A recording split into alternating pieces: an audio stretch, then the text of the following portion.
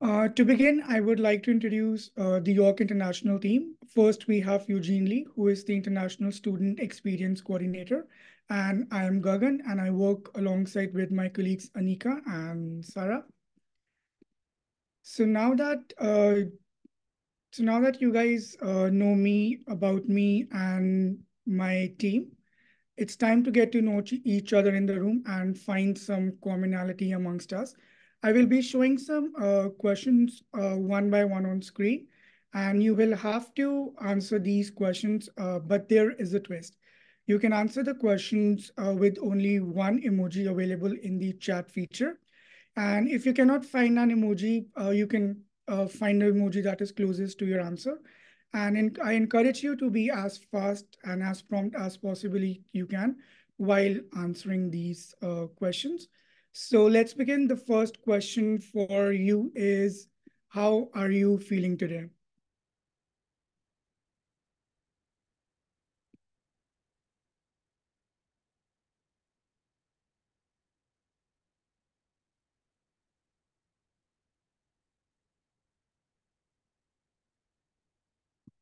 Perfect. And the second question for you guys is, what is your favorite season?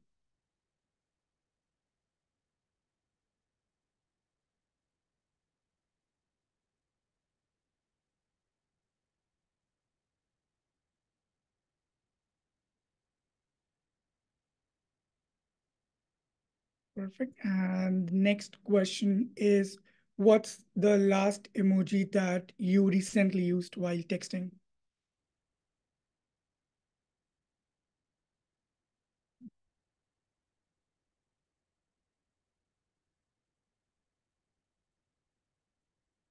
And the next question is, describe today's weather in just one emoji.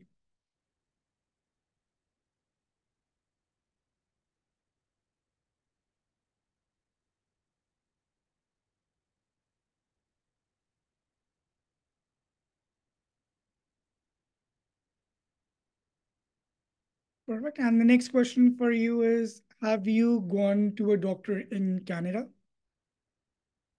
It's like a thumbs up or a thumbs down.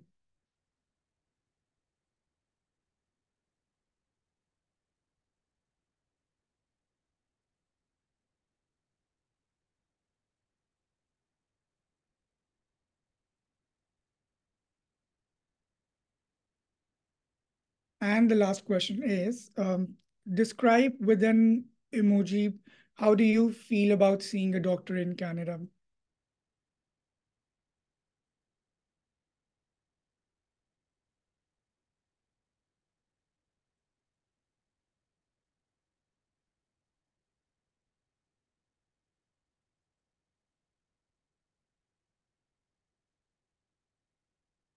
I definitely agree with some of the emojis. Like even me, I'm pretty nervous when I go to a doctor.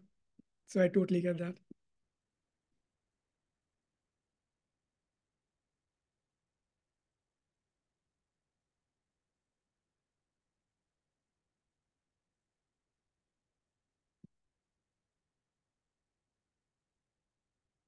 Okay, so let's get started. So by the end of this workshop, it is our hope that students will have more knowledge about the process of finding a preferred healthcare provider and learn in depth on what to expect during your first healthcare visit. And students can also get to learn about some basic terminologies that are commonly used in the healthcare system in Canada. And lastly, understand the various steps involved after your first healthcare visit. And in terms of agenda for today, we will be talking about how do we navigate the Canadian health system, and which would be followed by which would followed be by then a small group activity. And lastly, I will shed some light on some upcoming York International events. So if I can give the room to our presenters. Thank you. Hi, everybody. My name is Ayan. I'm one of the public health nurses. I work out of the Student Counseling Health and Wellbeing team in the Bennett Center. So my role really is I've been working in public health now for about 4 years. So I've worked in the municipal and federal levels of government. I've worked with diverse populations across the lifespan, and I'm committed to advocating for the unique health needs of vulnerable and marginalized communities. My role at York University is to provide initiatives that promote health equity, disease prevention, and health promotion for students. I help to support the health and well-being of students by ensuring they have the health education and services available to them to live a healthier and more balanced life. I'll take it over to my colleague Simran, who's in the photo with me. Thanks, Ayan. Hi, everyone. My name is Simran. I'm also a registered nurse. I have 5 years work experience in our healthcare system, spanning from acute care to public health to infection control. My particular interests are in epidemiology, infectious diseases, as well as preventative care and health education. In my role at York, much like Ayan, I'm committed to making sure that health education, resources, and services are available and accessible to students so that everyone on campus is empowered to make the best decisions for their health and well-being. Now, before we get into the Canadian healthcare system, as far as acute care and primary care goes, we'd like to take a second just to talk a little bit about what public health is, seeing as we're both public health nurses.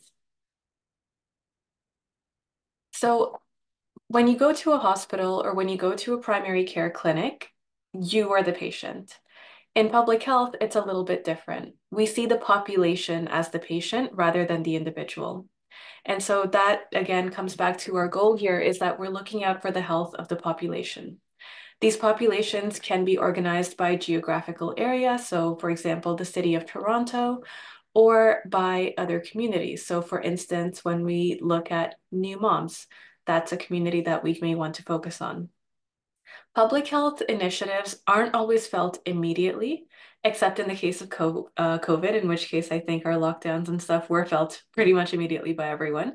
But generally, public health likes to play the long game to make sure that everyone is able to live a healthier life, maybe even without realizing it. So some examples include infectious disease prevention and control. So we want to prevent infectious diseases from spreading in our communities. Part of that includes mass vaccination efforts, so vaccinations in school, annual flu vaccinations, as well as booster shots like for your tetanus vaccines, improvements to sanitation and reduction of environmental toxins. So we have a great sewage system. Part of that is public health to thank for that. Motor vehicle safety, so the use of car seats, the use of seat belts, as well as disease prevention. So early cancer screening, cardiovascular health education, diabetes prevention and health education, improved maternal and fetal health. So public health nurses will sometimes do health teaching to expecting moms or new moms, as well as to parents, and also harm reduction initiatives. And those can take many forms, whether it comes to sexual health, whether it comes to substance use. So a little bit about public health, just to give you a background on what Ayan and I are doing on campus, essentially. And I will now pass it back to Ayan to dive into our presentation topic for today. Thank you so much. Okay, so today we're going to be discussing the Canadian healthcare system, how to navigate it, what to expect at your first appointment, and answer any questions you may have. So we like to start things off with a video just to give you a brief understanding before we really dive in. So there is a link.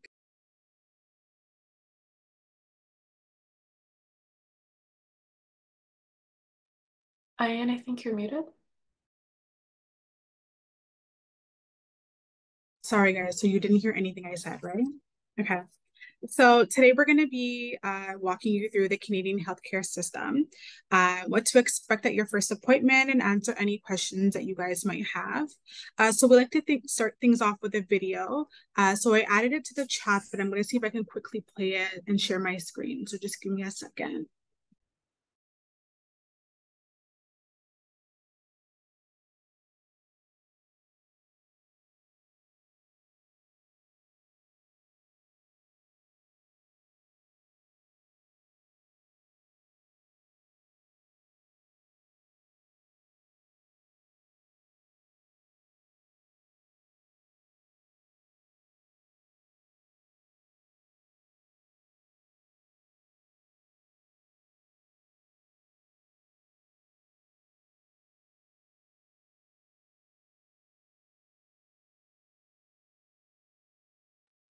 Are you guys able to see my screen at all? We're able to see your screen, but we can't see your video. Okay. Simran, can you try for me to play the video? Yeah, 1 second. Thank you.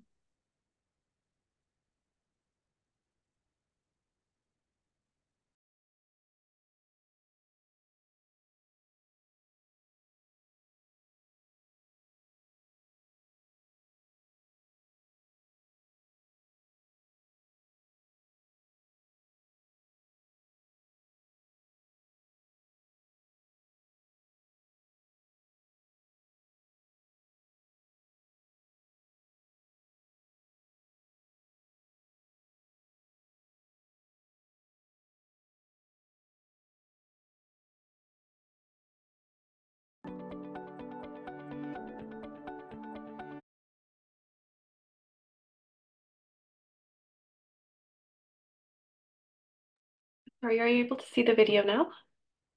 Okay. Yes.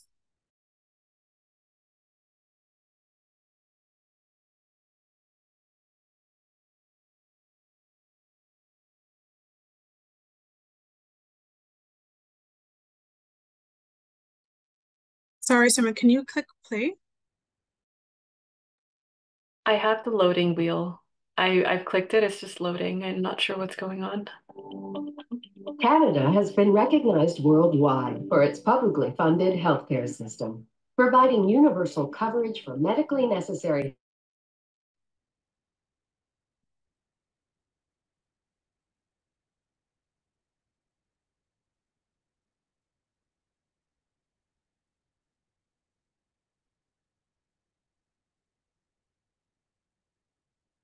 Sorry, guys, just bear with us.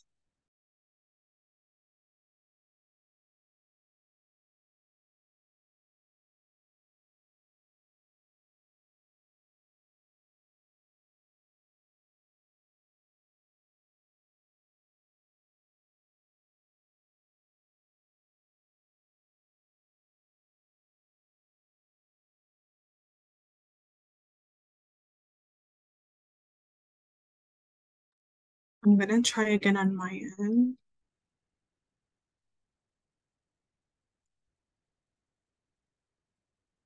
Are you guys able to see and hear? Yes, Yeah. we can see and hear. Thank you. Okay, perfect. Thank you. Providing universal coverage for medically necessary healthcare services to all Canadians. Also, this national health insurance is composed of 10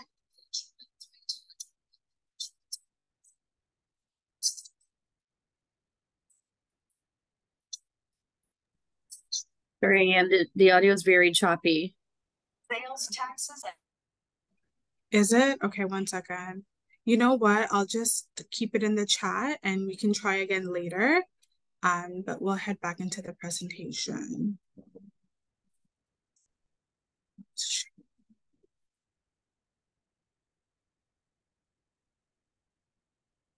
And sharing. Okay. Thank you.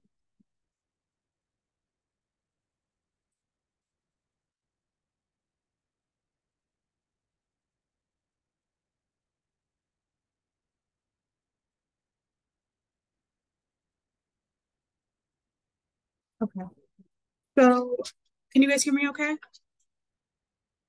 Yep. Perfect. Yes. Okay. Okay. So a huge misconception is that Canada has free healthcare. However, this only refers to those who are insured. In Ontario, Canadians and permanent residents are insured under OHIP, so that's Ontario Health Insurance Plan. And this plan covers basic hospital doctor visits, medically necessary surgeries, diagnostic tests, and some medication. As international students, you are insured under UHIP, which is University Health Insurance Plan.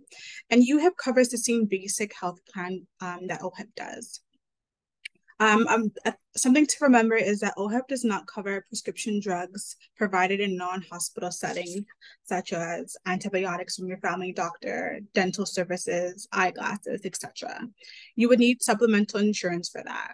So for example, as a Canadian living in Ontario, I have OHIP, And as a York employee, I have access to benefits through a personal health insurance plan that covers some of these costs for antibiotics, dental care, and vision. We'll go into more detail later. One thing to remember is as international students, you'll have coverage under your extended health plan. So that's either through YFS if you're an undergrad student or GSA. Again, not to worry, we'll cover this in the later slides. Okay. So what happens first? So primary care. So primary care in Canada serves two different functions. It provides direct provision of primary healthcare services and coordinates healthcare services for patients to ensure continuity of care and ease of movement throughout the healthcare system. Primary care services can include prevention and treatment of common diseases and injuries, basic emergency services, referring patients to different specialties and services, primary mental health care, palliative or end-of-life care, healthy child development, primary maternity care, and rehab services. When necessary, patients who require further diagnosis or treatment, they're referred to other health services, specialist care, or diagnostic testing. One thing to remember in Canada, we work through a referral process. So typically you would go and see your family physician or nurse practitioner, and during that assessment, they will then refer you to a specialist if required. So say, for example, I went to my doctor and I wasn't feeling well, and I was really having a lot of chest pain and just discomfort, and my blood work came back and there was some issues related to some of my levels, and at that point they referred me over to do an ECG, so just to examine my heart and see my heart rate and what's going on with my heart in general. At that point, when that test results come back, the doctor may say, hey, Ayan, I think you need to go see a cardiologist. Your blood pressure might be a little bit elevated. Your ECG doesn't look too good. So at that point, they would refer me over to a specialist. I know in other parts of the world, things might look a little bit different. If you know that you have heart issues or cardiovascular issues, you would go straight and see a cardiologist. But in Canada, the family doctors or NPs are kind of like our gatekeepers. So you kind of have to go through primary care first in order for them to be seen by a specialist.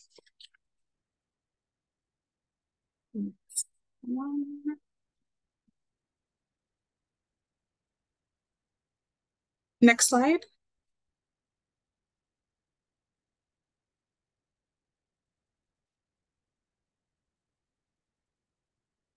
Primary care providers. So family physicians or nurse practitioners are your primary care providers. They're the people you see when you have a non-emergent health concern. Nurse practitioners are healthcare providers who completed a graduate level of clinical education that allows them to practice autonomously, so alone. So NPs are registered nurses who then completed a graduate program that allows them then to utilize their unique nursing perspective in regards to your health. They focus on health promotion, health education, and patient-centered care. With their advanced education in medical sciences, NPs are able to provide rigorous evidence-based healthcare. So they have very, very similar roles to physicians. They may work independently or work with a primary care team. They can work in community health centers, family health teams. So if you think about like Black Creek Community Health Center that's nearby, or Apple Tree, you may see a nurse practitioner or a physician. So both NPs and physicians can diagnose and treat acute conditions. They can order some blood work, manage chronic conditions like diabetes or high blood pressure. They can write prescriptions, provide regular checkups like your physicals and routine screenings. And they can also refer you to a secondary or specialist care if needed. Next slide. Types of primary care. So we have family health practice, which is the first point of contact for most individuals, and they provide direct primary health care and coordinate health services across the lifespan. We also have walk-in clinics, so they provide medical care for those without primary health care provider or for those unable to reach the primary health care provider right away. Sometimes appointments are not needed, but wait times can be long. So say, for example, I have a cold, I'm not feeling well, my doctor's unavailable. I would Google the nearest walk-in clinic near me and go there. Typically, wait times are long, so bring a book, bring your phone, go on TikTok. We also have urgent care. So for urgent care, but not emergent health concerns. So for example, if you're, say you cut yourself, it's a small cut, you know you may need stitches, you would go to an urgent care. So they can diagnose and treat if available from healthcare providers. Hours and wait times may vary. Some are open 24 hours a day, but others are not. Appointments are not always necessary. Emergency. So for emergent or life-threatening illnesses or injuries, they are open 24 hours a day, every day, 7 days a week, even during the holidays. Appointments are not needed. And then we have telehealth. So are also known as Health 811. It's a confidential health advice provided by registered nurses through the phone or chat. If you're unsure of what to do or where to go, they can provide guidance or direct you to services if needed. They're also available 24 hours a day, every day. So I really like telehealth when I want to talk to a nurse, get some advice, but I don't want to be on the phone all the time. So it's a nice chat feature as well if you don't want to be on the phone. Next slide. So now this is a really nice picture to kind of let you know the difference between primary versus urgent versus emergent care and where to go. So for example, if I just wanted a checkup, medication, management of my symptoms, I can go see my primary care provider. So my doctor, say I sprained my ankle or I had an allergic reaction, my doctor's not available. I need to be seen kind of urgently, but I know it's not necessarily emergent. I would then go to urgent care. I would go to the emergency room or urgent care for immediate, to be seen immediately. For example, say I'm having a baby, I'm having difficulty breathing, I broke a bone, I got burned. So think about things that are emergent, you need to be seen right away. You would then visit an emergency room. It's really important because of our healthcare system, there's a lot of pressures. So it's really important that you know where to go and where to be seen right away. Next slide. So what happens next? So secondary services. Let's talk about specialized care. So this can be done in the community or in the hospital. Your primary care provider may have to do certain tests before referring you to a specialist care in the hospital. So if you remember my previous example of me having some cardiovascular or heart problems, my doctor usually would first do some blood work, order maybe an ECG just to examine my heart rate and rhythm, and then would refer me to a specialist, so the cardiologist if needed. So this can include seeing a dermatologist, for example, if you're having some skincare issues. They can also send you over to do some diagnostic testing, like an echocardiogram that I mentioned before. We have long-term chronic care, so medical and non-medical care for individuals who cannot care for themselves for long periods of time. And then we have home care for individuals requiring support at home from healthcare providers, but do not necessarily require hospitalization.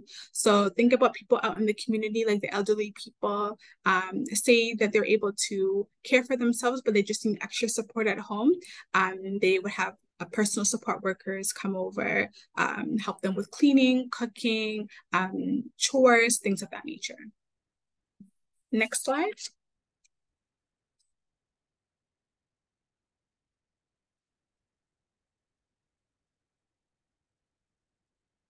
Perfect. So international student health insurance. So as I mentioned before, we have UHIP. So in lieu of OHIP, so instead of OHIP, international students have UHIP that provides basic health services for international students. This is administered by York International, and some services require pre-approval, so just double check. This presentation will be given to you guys at the end, so you will be able to click the links. And then this premium is paid through your student account. We then have the extended health plan. So this is through YFS or UGSA. This is services that are not covered by UHIP. So students have this extra supplemental coverage. And again, it's through YFS or GSA, depending on if you're undergrad or graduate students. And this premium is also paid through your student account. So again, UHIP, for example, you would use to go visit your doctor, go to the emergency if you need. And then you would use your extended health plan for things like dental care, vision, prescriptions from your doctor. So it's really important that you differentiate the two. Most students are automatically enrolled in the plan. However, students should always check their student account statement to confirm enrollment before seeking or undergoing treatment or purchasing services or medication. So just always double check that you're enrolled. Next slide.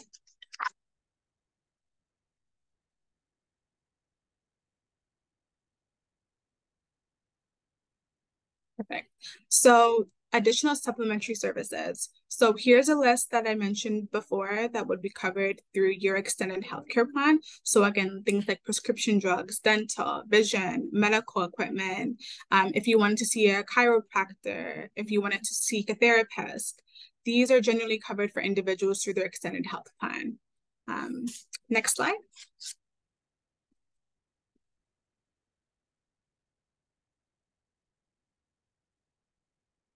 Next. Perfect. Okay, finding a healthcare provider. So how do we do that? So we have preferred providers. We can just go to the next one.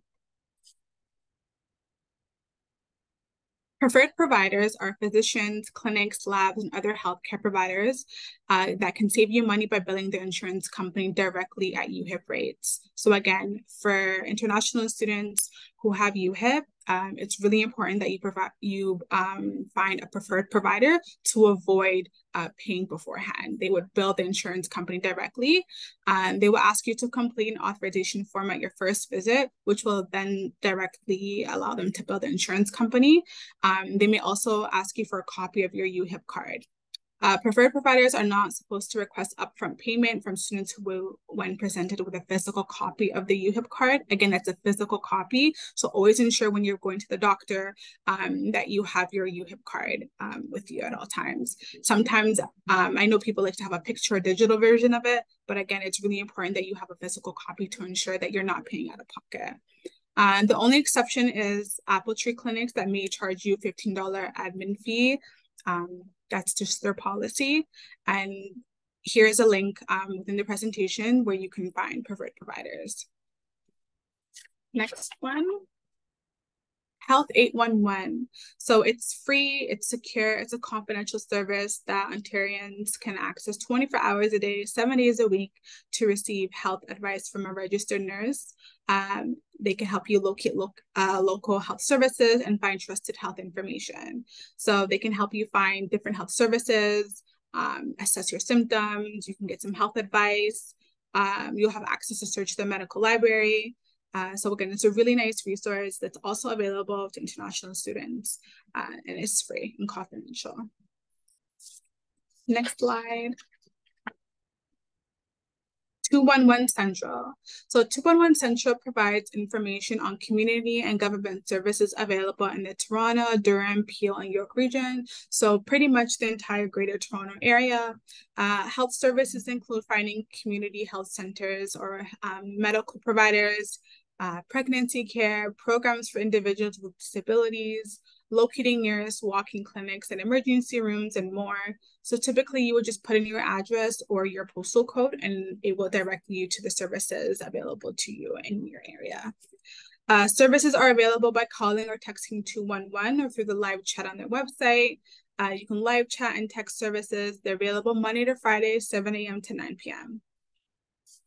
Next slide. Okay, long wait times. So specialist services in Ontario can have a wait time, which are not always common in other countries. And when I say wait times, I mean a long wait time. In Ontario, it's not uncommon to wait 3 to 6 months for something like an MRI, a CT scan, or other specialized tests. Specialist services are on a triage basis, which means it's not always first come, first served. So they triage based on emergent and urgent issues. So say, for example, you went into the hospital because you are having a cold. You shouldn't go to the hospital for a cold right away. You go to your doctor or urgent care if you need to, or a walk-in clinic. Somebody who comes in with a gunshot wound, for example, or a heart attack will be prioritized. You probably won't be seen within the next 5 to 6 hours. So always determine your symptoms and then go to access the right services based on your symptoms. It's also common to wait an additional 20 to 30 minutes after your scheduled appointment. So say, for example, I went to my family doctor because I've been having a cold the last couple of days and it's just not getting any better. I make an appointment. I have my UHIP card ready with me. I make my appointment for 9 a.m. I go in on time for 9 a.m. I'm probably not going to be seen until 9:30, 10 a.m., even though my appointment was at 9. So it's important to arrive on time. And you might not be seen right away due to the unexpected increase in patients your doctor is seeing or your nurse practitioner is seeing. There could be staffing issues. You don't know other people's health issues, so they could have a more complex issue than you, so they'll probably be prioritized. So always, again, bring a book, maybe get some work done if you're up for it. Emergency rooms and urgent cares may also have long wait times, 3 to 4 hours. These services also work on triage basis. So again, you'll be prioritized based on emergency level. So a bit about sorry, if you can just go back to the other side. If I can provide just a brief example that I have. So I'm someone who struggles with chronic migraines, so headaches. Tylenol and Advil doesn't always work all the time for me. So I went to my doctor. I mentioned my symptoms. I've done my blood work. It came back fine. I've done my annual physical. I'm pretty much healthy, but I'm still having these headaches and it's been a couple years. They just haven't gotten any better or any worse. So my doctors recommended that I get an MRI. So what happens is my doctor will then send the referral over to the hospital closest to me for me to do an MRI. So when they called me to book the appointment, I was booking for 6 months in advance. Within 6 months.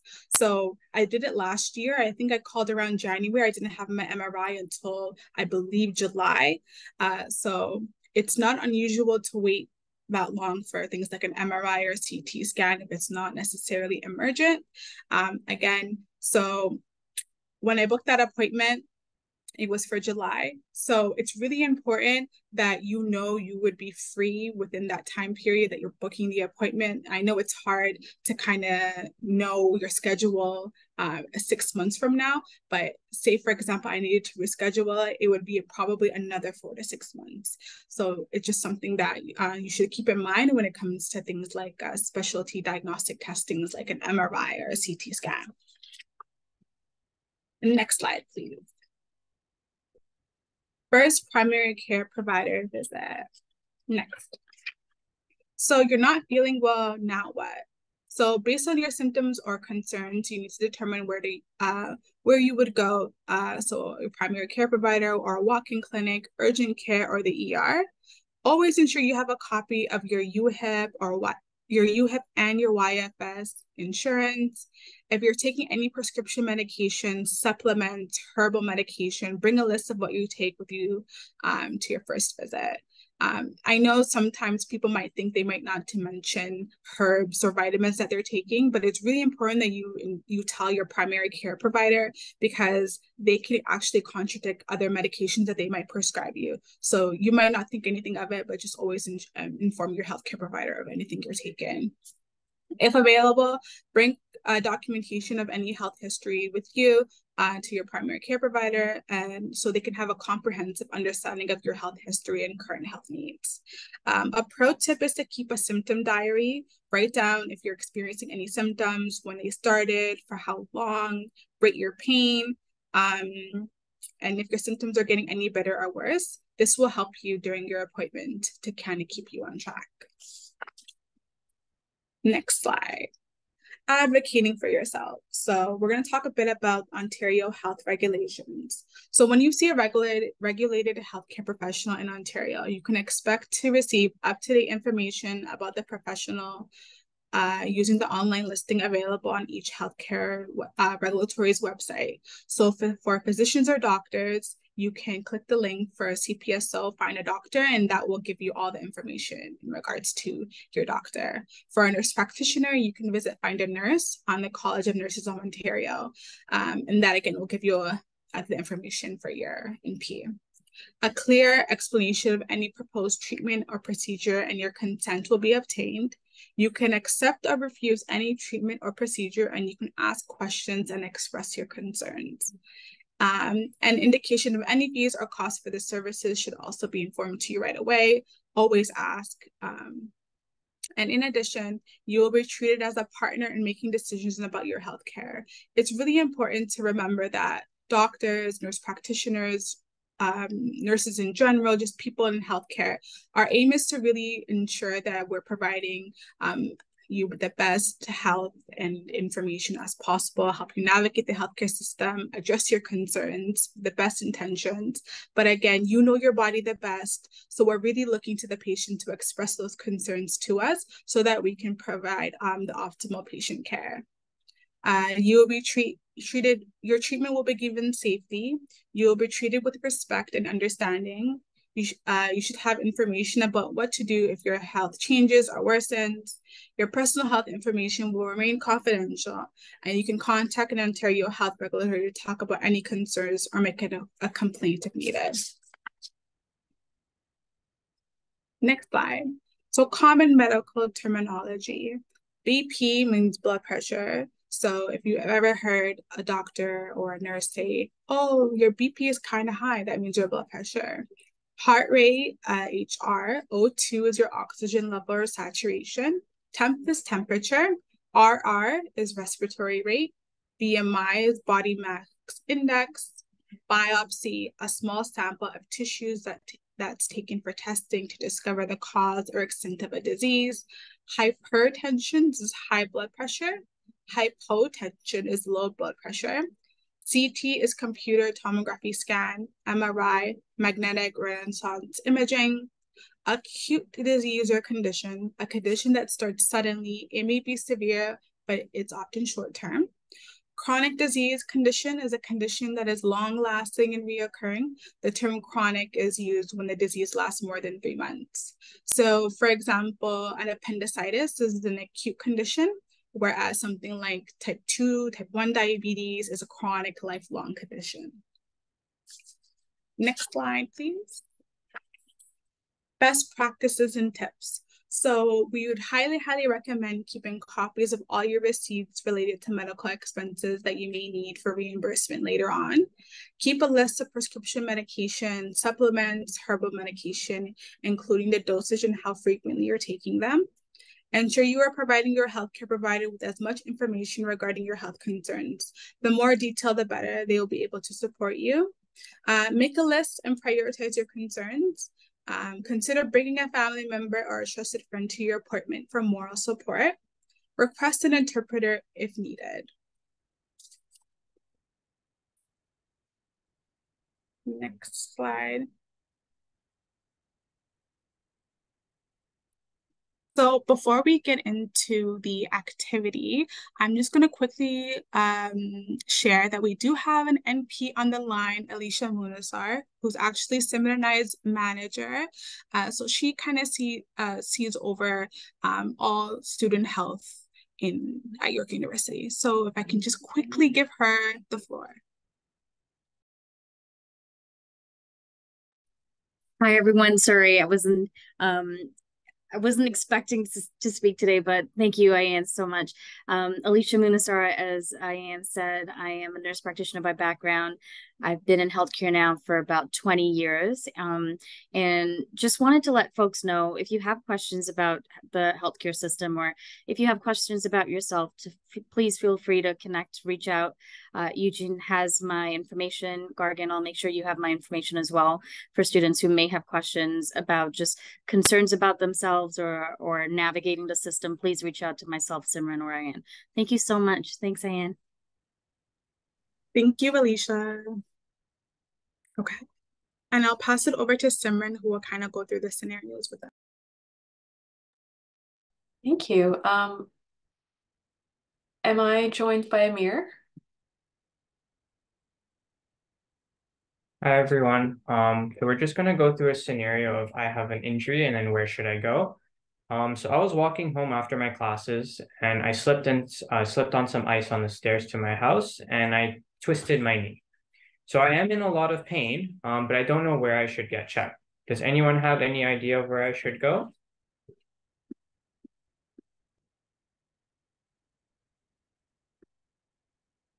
Okay, so I do see urgent care, so we'll get back to that. So I didn't know where to go, so I decided to call Health 811, which is the telehealth, to see where to get their opinion. So me and my colleague Jennifer are just going to do a little like role play of the call. So hi, thank you for calling Health 811. How can I help you today? Hi, I was walking home from school and I slipped on some ice on the stairs to my house. I twisted my knee and I am in a lot of pain, but I don't know where to go. If I should go to my primary health care provider, to urgent care, or to the emergency.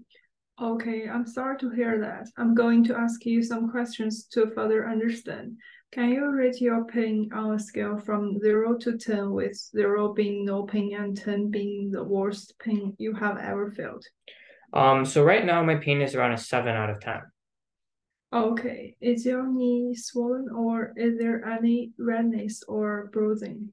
So my knee is a little swollen and red, but there isn't any bruising. Okay, did you hear any sound when you slipped, such as pop or crack? So no, I didn't hear anything when I fell. Okay, are you able to put any weight on your leg or bend your leg? So I am able to put weight on it and bend my leg a little, but it does hurt a lot when I do so. Okay, I'm sorry to hear that. I'm sorry to hear that. From what you have told me, it looks like you may have sprained your knee. I would recommend you go to an urgent care clinic for further assessment to help with your pain. In the meantime, you can take Tylenol or Advil. Okay, thank you for your help. So yes, you guys in the chat, I did see urgent care. So you guys were correct. I should go to urgent care to get my knee checked out. So some like if I had, let's say, thought I broken my bone, or I can see that the bone is broken, then I would go to emergency because that's a bit of a higher, a bit more risk, a higher risk. So we need to make sure that gets checked out. So then I arrived at urgent care and I saw a doctor and they ordered for me to get an x-ray.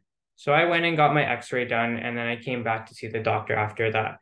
So the doctor told me that they think I may have a small tear in some part of my knee. So they're going to refer me to get an MRI done and a surgeon.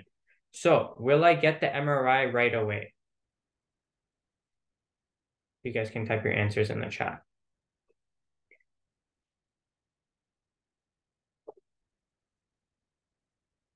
So yes, that is correct. I won't get the MRI right away, and I also won't see the surgeon for quite a while.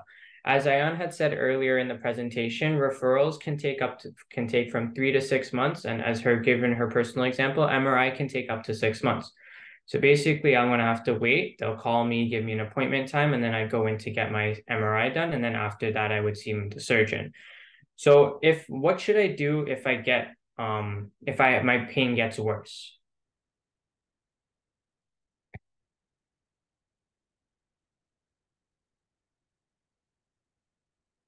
Does anyone have any ideas?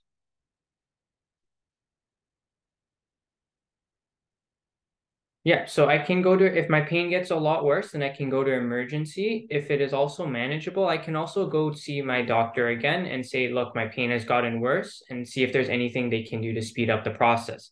As Ayan had said earlier, that the MRI and specialist referral is on a triage basis. So they treat patients based on their need. So then the doctor can go back, update the referral, or they can refer me to a different specialist who may have less wait time. So the main thing is to remember that the primary care provider will do all the necessary tests first and then refer you to a specialist, which in my case would be a surgeon. As Ayana stated earlier, in Canada, you need a referral to see a specialist. You can't book an appointment with them directly. And yeah, that's the end of the scenario. Thanks, Amir. This is a really good scenario, and especially in the winter, I think it's quite common. We have a lot of slips, trips, and falls in this season, so everyone watch your step. But the triage basis also, I'd like to add, happens not just on how emergent the concern is, but also how it can be fixed. So like in Amir's scenario, there was a tear in some part of the knee. If that tear can be fixed with a better outcome earlier on rather than waiting a little bit, he might be prioritized. If that tear, we can wait a little bit. If it's really not going to make a difference, then he may be pushed to a little bit lower in the list. So to give everyone an example, my partner had an arm injury a few months ago, months ago, and he tore the short head of his bicep. He went to emergency. We were referred to an orthopedic surgeon. We got an appointment with an orthopedic surgeon within 2 weeks. And that's because with that specific injury, if it's fixed right away, there's a better outcome versus if we wait a little bit longer. And so again, it also depends on the type of injury and the severity of the injury. And wait times also fluctuate, depending on the time of year. We have different people presenting to the hospital with different needs at various times of the year. So I think there's some research, and Alicia, correct me if I'm wrong, but the incidences of heart attacks go up around the holidays or around the summer when people are a little bit more stressed or exerting themselves a little bit more. Broken bones go up a little bit during either the summer when people are more active or in the winter when they fall. But the number of healthcare providers we have and the number of hospital rooms we have stays the same. So wait times can also fluctuate depending on the injury and the time of year. So now we're going to move to a kind of rapid fire true and false scenario. And if my slides will change. Perfect. So I have 4 questions here. We'll take them one at a time. Please put your answers in the chat. So true or false, a disease that lasts 3 or more months is an acute disease.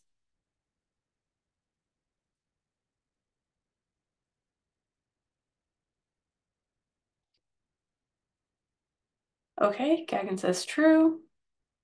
So it's actually false. So like Diane mentioned earlier, acute illnesses are usually sudden onset, usually short term. Anything that lasts 3 or more months is generally considered chronic. For example, type 1 or type 2 diabetes, those are long-term illnesses. So question number 2, a nurse practitioner is just as qualified as a physician to diagnose and treat health conditions.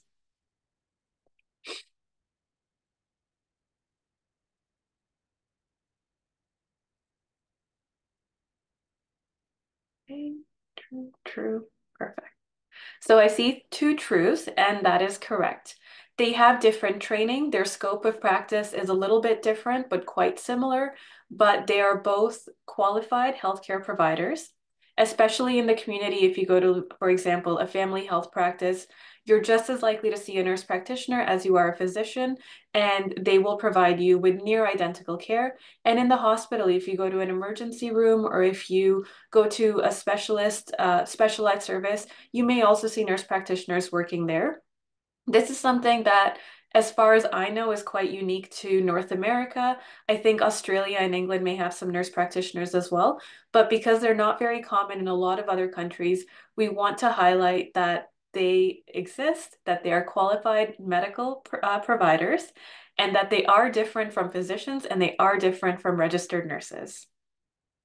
So number 3, I can use my UHIP card to cover the cost of dental care. So if I need a cleaning or if I have a cavity and need a filling, I can use UHIP to cover that. Is that true or false? Okay, false. That is correct. So UHIP covers everything that OHIP covers, and OHIP does not cover dental care unless it's dental care that you require while you are in the hospital. Outside of that, dental care is covered generally through an extended health plan or out of pocket. So for students, if you are an undergraduate student, that would be your York Federation of Student Health Plan. Or if you're a graduate student, it would be the Graduate Student Association Health Plan. And you can look at, once the PowerPoint is provided to you, you can click on the links and see how much is covered for dental care, for vision care, for anything you may need to use. And now, number 4, and this was a question that was asked previously as well by a student, but I was using medication in my home country that is not available in Canada. So I'm allowed to import that medication into Canada for my use. Is that true or false?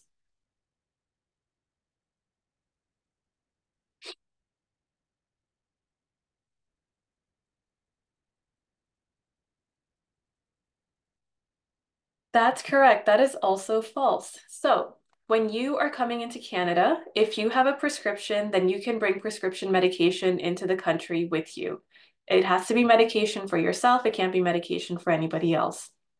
After that, once you're in Canada, you're living in Canada, you cannot import medication from another country into Canada, even if you have a prescription.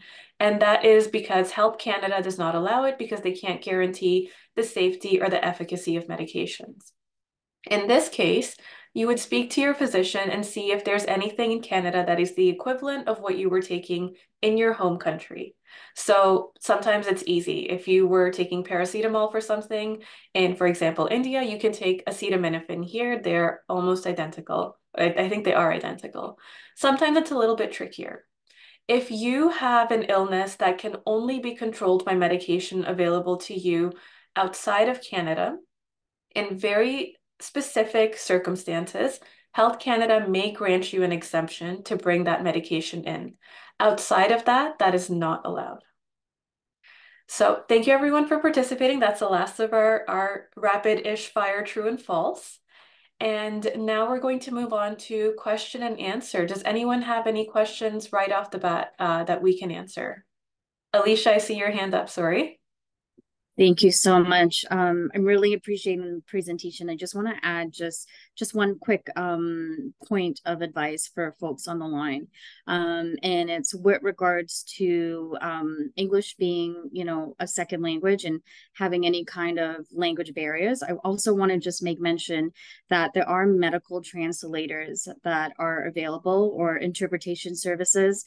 These services do play an essential role in improving patient safety as well as the standard of care. A lot of times, because of language barriers and other pieces, cultural, impositions, there can be misunderstandings and incorrect diagnosis and or treatments that could cause harm to patients because of language barriers. And so at all costs, we want to ensure that we are avoiding this. So I just wanted to remind folks on the line that we do have medical interpreters available. So if at any point you feel like your medical practitioner, whether it be an NP or a physician or whomever within the system is not having a good understanding, or you feel like you're not getting the answers that you need and you don't have that comprehension or understanding, to please reach out and ask, because these services are I want to say rapidly available in most healthcare facilities. Okay, thank you. That's all I wanted to say, but thanks. Thanks, Alicia. And that's a very good point. And that comes back to one of your rights as a patient in Ontario. You have the right to understand what is happening. And informed consent can't happen unless you understand what is happening. So I see a question from Anika, but I saw Sajid's hand up first. So Sajid, let's start with you, and then Anika will go to your question. Hi, thank you. So I'm a master's student. I just arrived in Canada in January.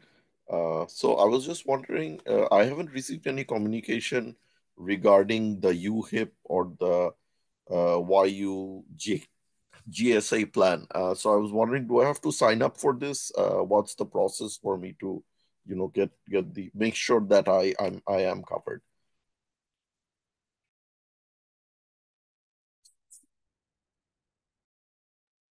So I believe we have somebody on the line that can speak to the insurance plan directly if they're available. Yeah. So I believe the question was regarding UHIP enrollment. If I can speak from the perspective of UHIP, if you're an undergraduate student or a graduate student, an international student who's registered active in courses and currently enrolled in courses at York, we get a prompt on our side of the system and we're able to directly enroll you into UHIP.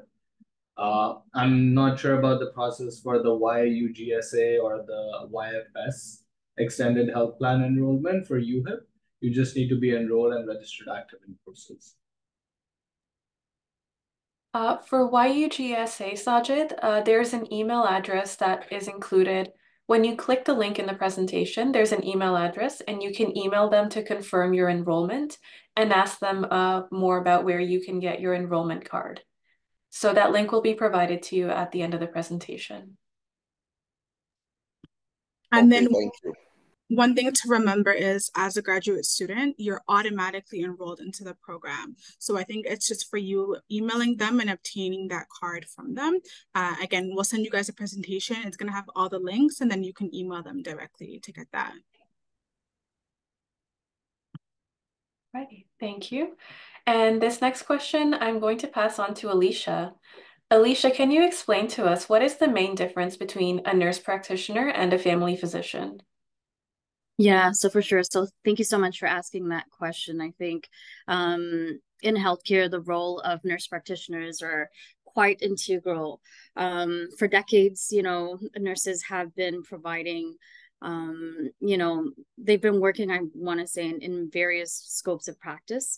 And we see now that nurse practitioner care has been shown to be comparable to that of general practitioners or physicians. There are a lot of benefits with regards to the role in terms of cost effectiveness and being able to produce high quality of care. I would say that one of the major differences is our educational background. So, of course, becoming a physician is quite extensive. The years of studies, I want to say, is quite lengthy. And so for nurse practitioners, you must have an undergraduate. Now the competency or educational requirement is also changing. So NPs within Canada in the next few years will also be required to have a doctoral degree in order to practice as a nurse practitioner. In terms of our scope, so I would say one of the major differences is our educational backgrounds. But as it relates to our scope is quite similar. So as Ayan and Simran mentioned previously, we are and can autonomously and independently diagnose, order all laboratories requirements similar to physicians, order all tests like medical imaging in terms of x-rays, MRIs, CTs, Dopplers, you name it, prescribe all medications with the exception of cannabinoids, and there's one more that I can't remember right now, but there's 2 medications that we are unable to order. With the exception of those 2, we can pretty much order anything similar to what a physician can order. So our scope are pretty much the same. The designation, of course, being an MD versus an NP is very different, and the years of study is different. So those are some of the pieces that I would say are quite different. But in terms of similarities, we are working towards, again, achieving high quality care and ensuring that we are improving patient safety outcomes. Hopefully that answers your question. Perfect. Thanks, Alicia. No problem.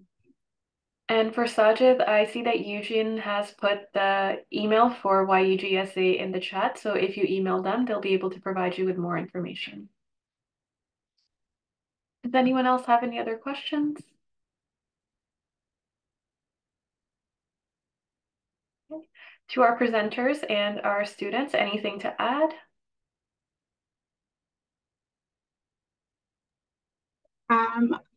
Oh, I see a hand up. Sajid? Yeah, Sajid. Yeah, sorry, just one more question. Actually 2 questions. So do I need to sign up for a preferred network first before I can avail healthcare, or is it automatically selected? And the other question is, say I need to go to a dermatologist, right? It's like a skin problem, but do I need to go to my family physician first, or can I just directly go to a dermatologist? Thank you. So 2 really good questions, Sajid. So first of all, you do not need to sign up for a preferred provider or a preferred network before you seek healthcare. If you need care, you can go seek it immediately. The only difference between the preferred providers and the not preferred providers is that the non-preferred providers will bill you upfront. So they will charge you money right at your appointment, and you have to then submit it to the insurance company for reimbursement. A preferred provider will not charge you money. They will bill the insurance company directly. So you can go to a clinic of your choice, but that is the difference between preferred and not preferred. As well, walk-in clinics will take you immediately, but if you are looking for a family care provider, so like a dedicated family doctor or a family nurse practitioner, that could take a little bit longer. But again, walk-in clinics are available. And Alicia? Yeah, sorry if I may just jump in here as well for you. And if you are looking for a preferred provider, what you can do is you can go onto Healthcare Connect. We're happy to provide you with this resource. If you go onto Healthcare Connect, you're able to find a doctor or nurse practitioner. If you know of someone by referral, and actually you can type in your information there, and then from there log in to make an appointment. With regards to your second question, I think Simran answered it, but I'll just reaffirm that you would definitely require a referral to see a dermatologist in Ontario. Just to quickly add, and just to quickly add, that's with any type of referral. So if you wanted to go see a cardiologist and you have previous heart issues, again, you would need to see a family physician or NP and then be referred. So again, just think about it. It's a little bit like gatekeeping. You got to go through one door to open all the other doors. I think the only exception to that is cosmetic procedures. So if you're looking to have something cosmetic done, then you do not require referral, but that's also not covered by UHIP or your extended health plan. That's correct. And cosmetics could also fall under dermatology, depending on the assessment, treatment, diagnosis that is presented at the time of your visit. So if in fact you're wanting some kind of procedural base that's not covered under OHIP or UHIP, then it's considered cosmetics and you'd have to pay out of pocket for that. I also popped the link in the chat for folks who are interested in finding a primary care practitioner, okay? Yeah, the links are also included within our presentation. So again, we'll provide that to everybody at the end.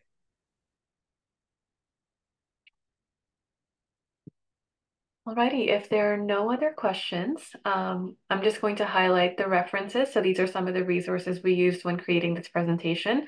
They are a wealth of knowledge. So if you have more questions about the Canadian healthcare system, these websites are Health Canada, Public Health Agency of Canada, and the Ontario Health Regulators website. So they will answer most of your questions quite in depth. So take a look at these when you have a chance. And then other resources that we have are, a patient's guide to the Ontario healthcare system, the College of Physicians and Surgeons, and the College of Nurses, which highlights the nurse practitioner's role. The first resource especially, Ayan shared that with me a little while ago, and it was great. It answered almost every question I have as a patient in Ontario now.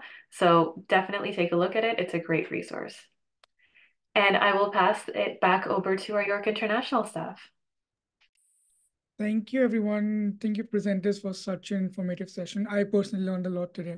So thank you. And I just want to remind everyone that you would be getting an email with these slides of today's workshop, links for the upcoming events that I would be talking about next, and a feedback form asking you questions on your experience on today's workshop. Now I'll take a moment and talk about the upcoming events at York International. Winters can be hard and depressing, and the academic stress sometimes makes it exhausting for all of us. Therefore, taking breaks from time to time is essential. And come join us in person at our coffee break on January 26th from 2 to 4 p.m. and get a chance to connect with your peers and meet new people. And since today we talked about navigating the Canadian health system, and if in case you have any follow-up questions that you missed asking today, this event on 1st February is your chance to get them answered.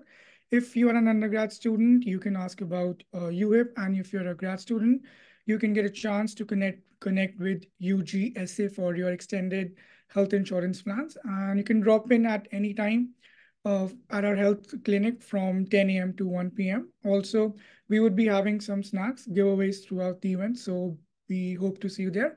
And moreover, there would be free flu shots and COVID vaccines. It is a great way to get up to date on your vaccines at your own convenience. And lastly, York International is also hosting a workshop in partnership with Career Center for students to learn on how to network at events, build your elevator pitch through hands-on activities, and gain tips and strategies on improving your professional communication skills. It is an event on February 8th from 2 to 4 p.m. And the best part about this event is that it is virtual, so you can attend at your own convenience and in your own comfort clothes. And York International believes in constant improvements, and we as an office wants to make the events as better as we can. So therefore, we highly appreciate your feedback. So if you could take a moment to scan the QR code and let us know how we did today and what can be improved for the future events.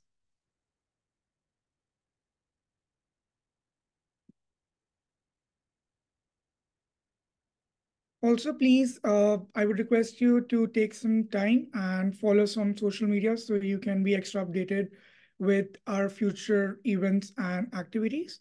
And lastly, I would like to thank you all for attending the event, and we hope that you have a great semester ahead and stay warm.